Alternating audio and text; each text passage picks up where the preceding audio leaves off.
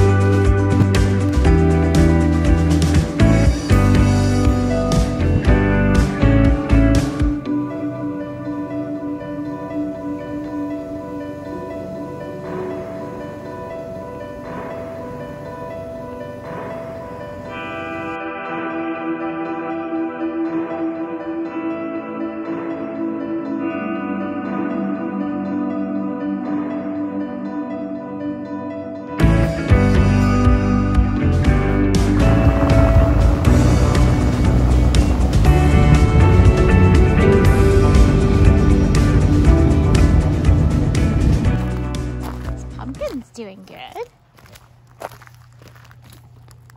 See how big it is. Doing okay. Finally, the greenhouse stopped venting, but I'm gonna still do this anyways. We have beans.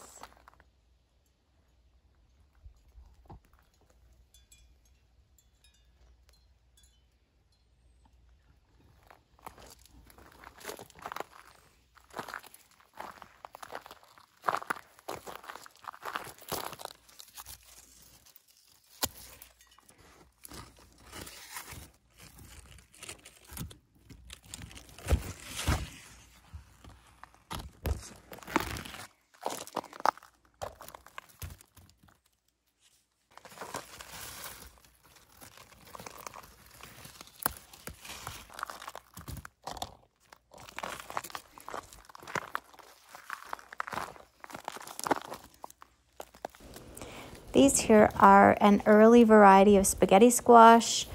The plant looks horrible, but man, is it ever producing well. So I'm very happy. I'm the only one in our house that eats spaghetti squash, so I'm thrilled about this.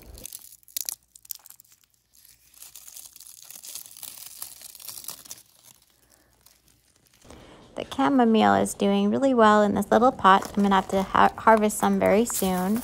The raspberries are starting to get little berries on them, which is exciting.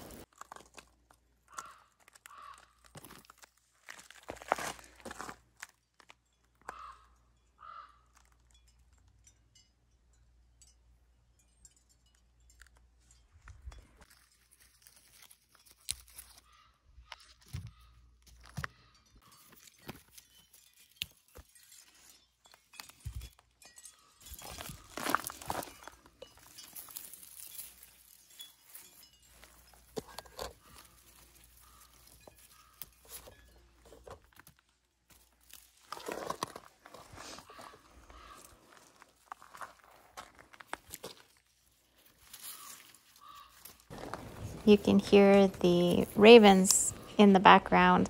They have found a guinea egg nest and they are having a lot of fun eating that. So that's what the squawking is about.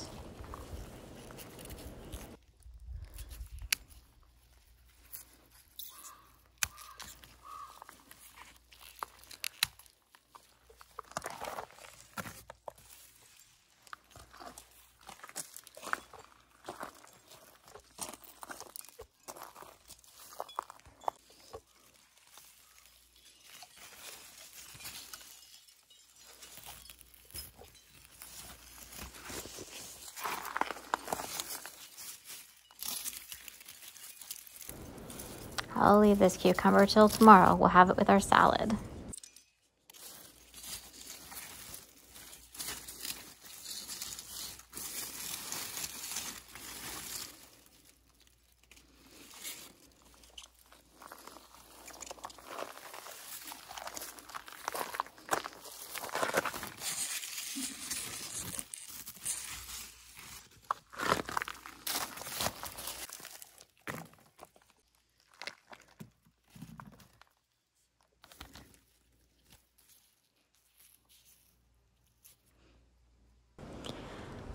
There used to be a lot more ripe Saskatoon berries on this bushes, but this is Tyson's only fruit food group. There's quite a few to harvest in coming days.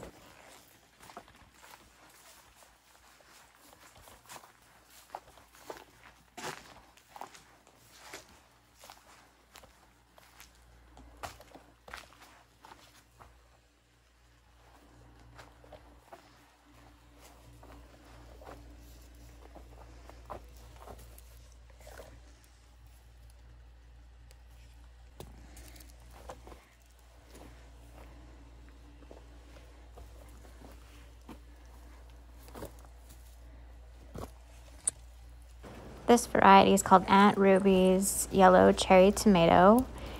It is a good tomato, but it is not near as good as its neighbor that I have growing next to it, which is Ildy's Yellow Tomato. It's a cherry, or not cherry tomato. I think it is a grape tomato, or I'm not sure if it's a category of a cherry tomato, but oh my gosh, it is incredible. Ildy tomato. That's where it's at.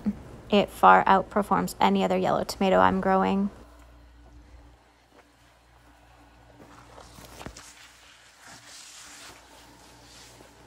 Sadly, there's something going on with my Lisianthus inside of the greenhouse. I don't know why. I ended up pulling some, and it is still a jungle in here. Definitely need to get some weeding done and thinning some plants. These peppers have finally started to put on some growth, but I don't see any peppers developing. I've only harvested one bell from them, but I do see that the first orange Roma is ready for picking, and I'm so excited to try it.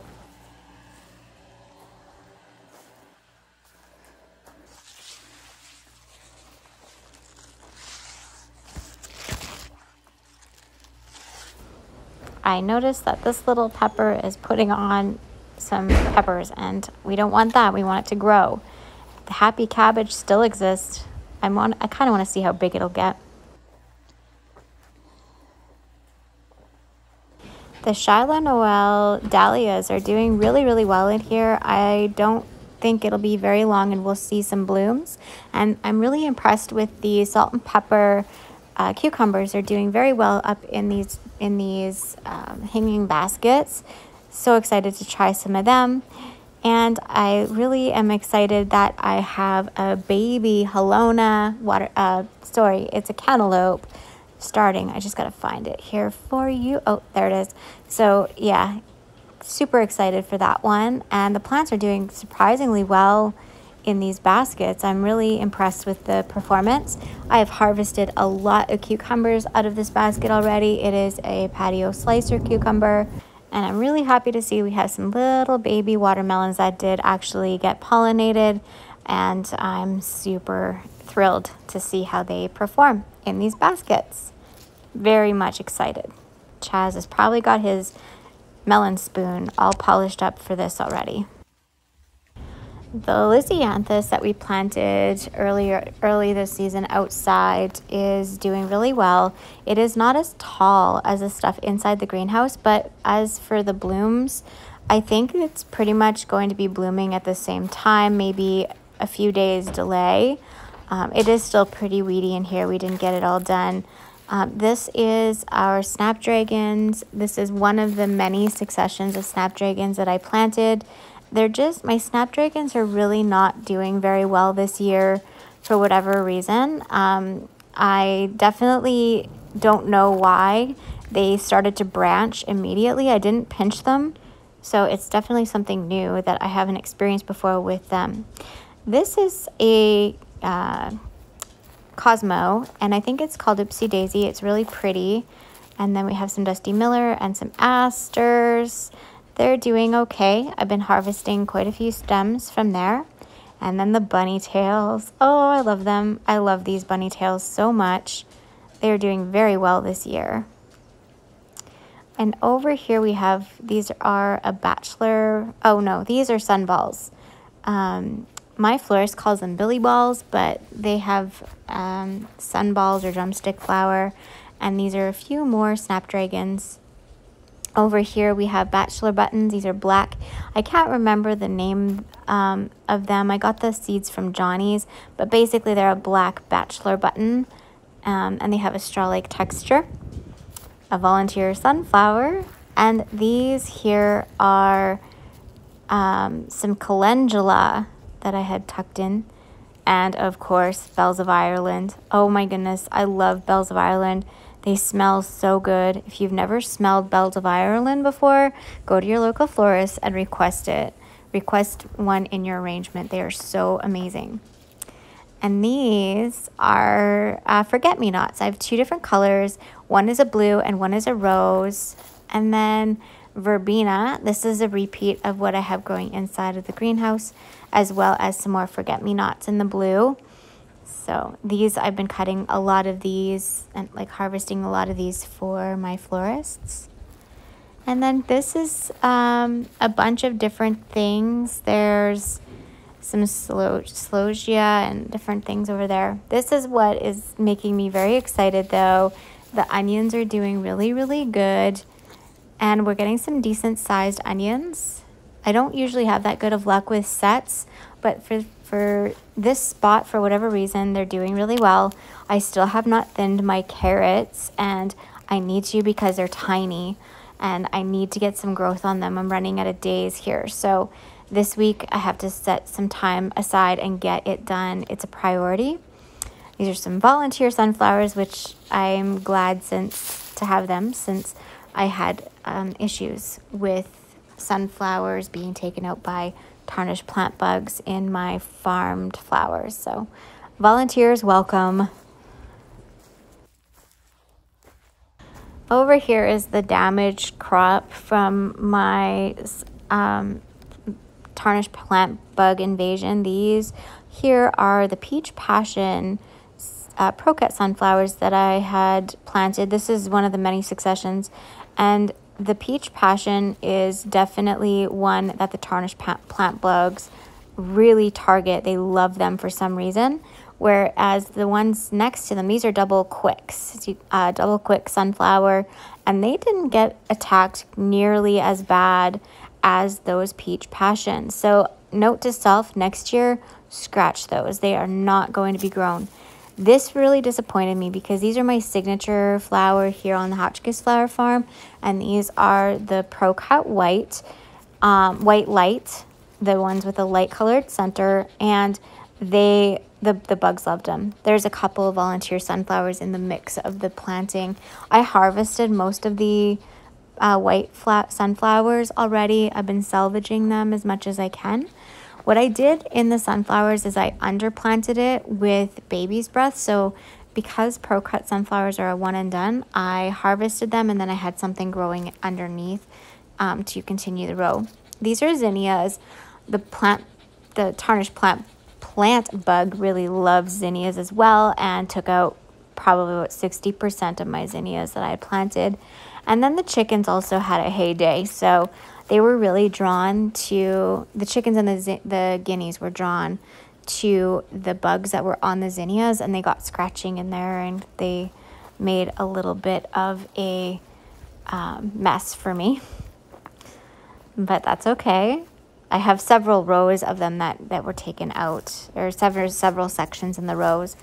Here, this is feverfew. We have 2 rows left of feverfew. The other 2 rows, Tyson wasn't sure what they look like, and they accidentally got pulled out, but that's okay because I did the same thing because they were really hard to tell. There was some weeds that looked just like them. These are the quote, hairy balls, end quote. That's the name of them, so don't get me in trouble on YouTube land. That's the name of the plant. And then these are some more baby's breath and amaranth. The amaranth is getting hammered with was hammered with the plant bugs, and also grasshoppers. The grasshoppers really like it. So I just been pinching them and trying to get new growth. And even if it's small, I'm still able to harvest them as little bits of filler for my florist. I know that they will get really big eventually. But yeah, I will be starting a new succession of these inside the greenhouse very soon. And these are the dahlias. I had quite a few that didn't do very well. And these here are teddy bear sunflowers. They are so teeny tiny, like really miniature. I've grown these before and they were not this short, so I don't know what's going on there. But the plant bugs didn't bother them. The tarnished plant bugs left them alone for the most part. And these sunflowers did okay. They didn't get eaten up. Just the dahlias did get a lot of damage, and they just kind of withered away. Some of them, just certain colors, the lighter colored ones and the light colored sunflowers. This is basil as filler, and I lost quite a bit of it to the chickens and to the plant bugs as well, which surprised me. But they are doing okay. Hopefully we'll get some growth on them so we can have some filler for bouquets. And then over here is the corn. I have 3 varieties of corn. This first variety here is called My Fair Lady corn. It is supposed to be a really short season corn, and it looks really good. I started it like 2 weeks early before planting it out. 2.5 weeks, I think, is what it was. And then this is the bodacious corn. It's really pretty, but I think it has it needs fertilizing, or it has a disease, because it has yellow around the outside, which I didn't remember doing this last year. So I don't know what's going on with it, but it looks healthy enough. It is putting on some decent growth. And I did notice, maybe it's just a moisture thing, I'm not sure, but I think it needs fertilizing. And then this one here is Allure. This Allure corn, I had really bad germination, but it's doing the best. I think, well, it's probably a tie between My Fair Lady and the Allure by how far along they are. And clearly this center corn, the bodacious, is stressed out for some reason. So I think I'm just going to give it some fertilizer. It is producing tassels in the center, but it's clearly something is off with it, it's just strange. But yeah, look at this. This is really getting close to starting to produce food for us. So that's making me very, very excited. I love this variety of corn so far. It is beautiful. It's a very nice looking corn out in the garden. The bodacious, yeah, I don't know. I don't know what's going on with it. If you have any suggestions, can you please let me know? I don't have a lot of knowledge when it comes to corn, because corn does not grow very well in our climate, and it's not really done. So I'm just winging it, guys. Give me some advice. The potatoes, do you remember when when Chaz and I planted the potatoes? They are doing very well.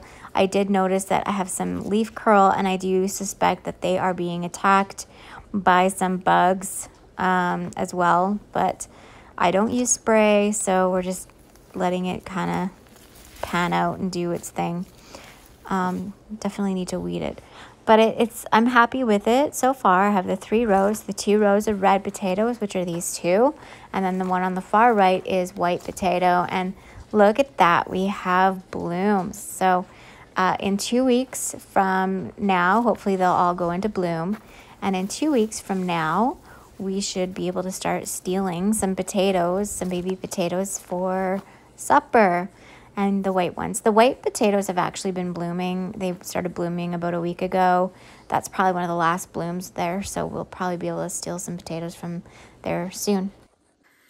So I made a decision yesterday that I was kind of on the fence about. I wasn't sure whether or not it was going to be right for me to do this year or not. And I decided I am going to go for it, and I'm going to do something a little bit crazy. So I'm starting to see a little bit more success outside with the cut flowers and whatnot. And I didn't get as much food planted outside as I would have liked to preserve for the year. What I decided to do yesterday is I decided I'm going to start flipping my greenhouse and doing another succession. So I will have my greenhouse running to November 1st. So essentially it gives me another whole season, because we have about a 100-day season here. My target is right around the beginning of November to shut my greenhouse down. So I should have a full 100-day production if I start now flipping. So the side of my greenhouse that has all the weeds and the cut flowers, I've harvested about $1,400 worth of cut flowers out of there. And I don't think I'm going to harvest much more based on how many plants I have in there, and just it's tired and it's weedy and I need to restart. So as I'm getting a lot more abundance outdoors, I have decided that I'm going to rip out the stuff and start direct sowing stuff that is 80 days or less. So, well, even less than 80 days. I have a lot of 65-day stuff. I have zinnias, which is 45 to 65 days, or 55 days for the sunflowers. There's a lot of things. Tyson on the lawnmower. It's so hot out. Oh my gosh, it's so hot. Not used to this heat, you guys. Better not forget my basket of goodies. Go collect the eggs and then we'll go do chores. But anyway, distractions much. I decided that this would be what was right for me.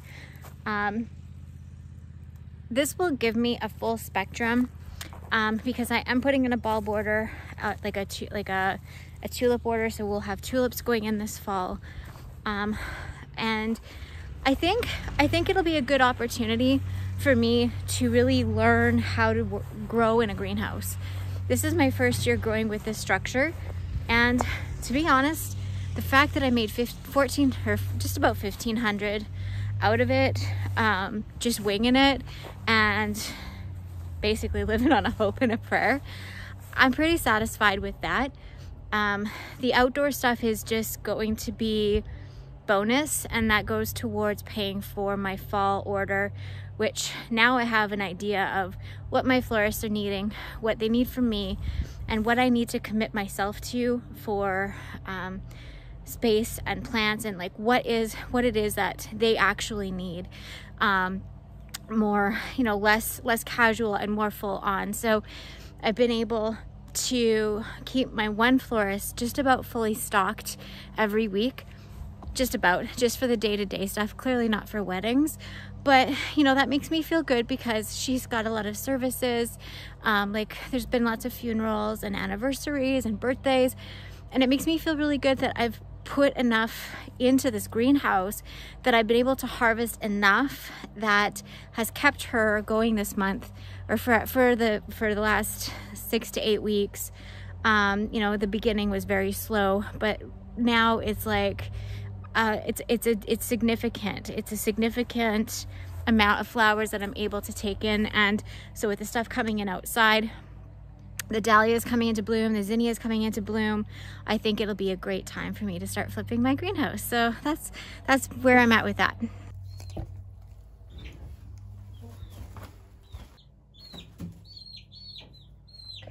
It's so hot. The little stinkers don't want to come in and go to bed. I don't blame them. It is so hot. We're not used to this. I might actually go get some frozen corn and throw it inside of the coop so that they can peck away at it, and encourage them to come in and go to bed, because we're going to get a heck of a storm.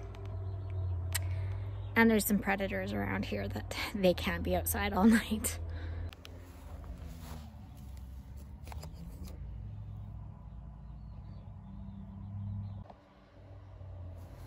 Hey, Bailey. Hey, sweet mama.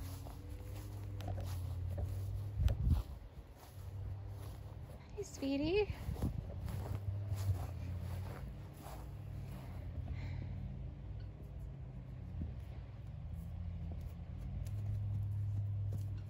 Hey, girl. Hey, girl. Oh, Coconut's gonna come and chase her away. Hey, Coconut. You're so jealous. Yeah. Need some bug spray, buddy? Oh yeah, you're getting bit up. These little stinkers won't go to bed either.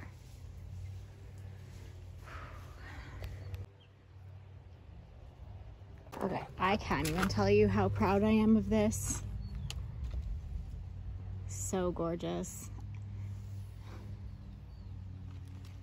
So happy with these. Tuxedo Time Calla Lily Mix. Love it so much. In a crate. Well, you guys, I think that's a wrap for me today. I'm going to take this, put it in the house, and then I think I'm gonna go finish the chores, work with the horses, give them some bug spray, and call it a day. Look at these guys, larkspur. Loving them. Can't wait for them all to bloom. Aren't they lovely? I harvested a bunch of pink ones and delivered them already to Rhonda the florist, but there's some more starting. All different colors of pink. Still nothing for the Lisianthus, and nothing for the Glads. Should be soon. So the larkspur is singing glory, and hollyhocks soon. I learned that you can actually use hollyhocks as a cut flower. You have to singe the end of them so they don't create a sap that makes it so they don't last in the vase. So I'm gonna try it and see if it works, because I really like them and they're easier to grow than carnations. And I think they would be the place of carnations in some design kind of elements. But anyway, thank you guys for hanging out with me today and doing one of my first main harvests of the year. It's really exciting. We grew this together, and I'm really feel abundantly blessed that I was able to share it with you. Much love. Bye for now.